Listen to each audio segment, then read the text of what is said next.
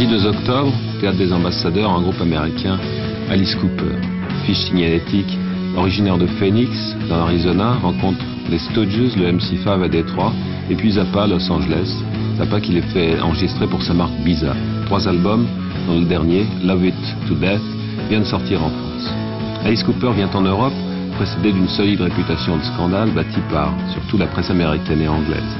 Agressé par la sexualité ambiguë d'Alice, le chanteur du groupe.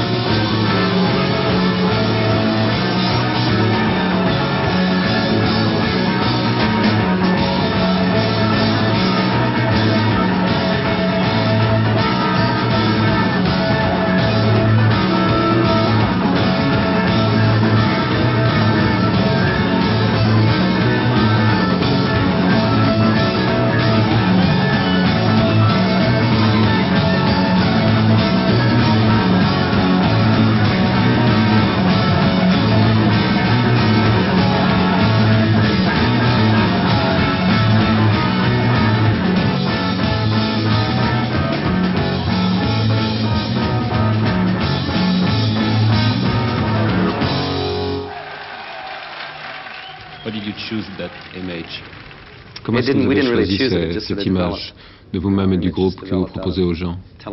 On ne l'a pas choisie, elle s'est développée comme ça, graduellement, à travers la télévision. Je regarde constamment la télévision, 8 heures par jour. J'adore la télévision et surtout les émissions complètement idiotes. C'est une sorte d'information complètement inutile, mais c'est de l'information quand même. C'est exactement la même chose qu'on fait sur scène. Est-ce que vous avez été influencé par d'autres musiciens? Pas vraiment. On n'écoute pas tellement les autres types. Comme je le disais, c'est la télévision qui vous donne vraiment la forme de ce qu'on fait. De midi à 6 heures. 6 heures de télévision, ça vous donne une idée d'un certain système. C'est ce système qu'on a sur scène. C'est comme ça qu'on arrange la musique. C'est ça que je voulais dire quand je disais que la musique vient directement de la télévision, qu'elle se développe à travers la psychologie de la télévision.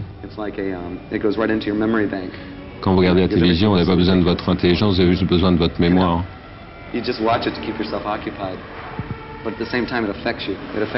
Mais dans le même temps que vous la regardez pour vous occuper, pour passer le temps, ça affecte votre esprit.